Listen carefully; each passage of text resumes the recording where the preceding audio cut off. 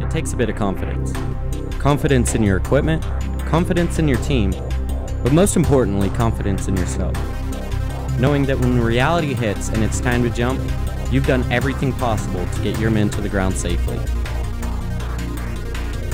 My favorite jump that I've ever had was at airborne school, and it was my first jump because I was the first person at the door to jump out.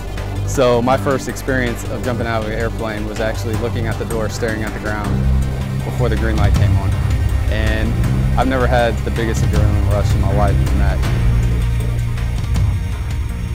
So as a jump master, there's a lot more to it than just jumping out of the aircraft.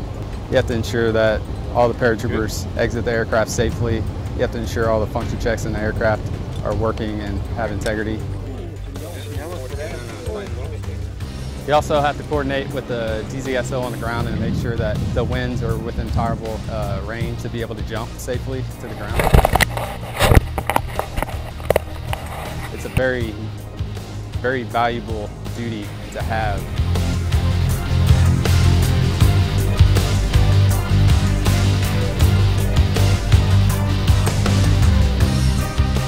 So I've been pararescuing since 1991, so about 22 years, and I've been a jump master at 18 or so of those years.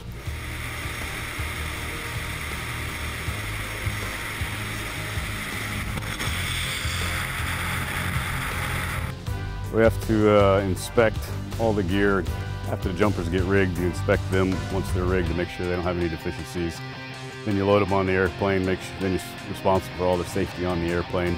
And then we work with the air crew on the airplane to get them out on a certain spot above the earth to make sure they can land back on their drop zone safely.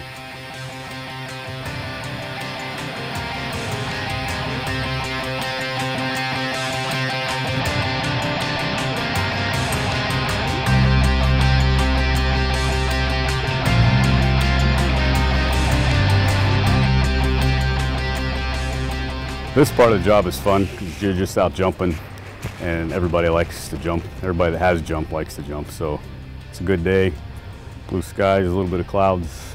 There really are no bad things. It's just all fun.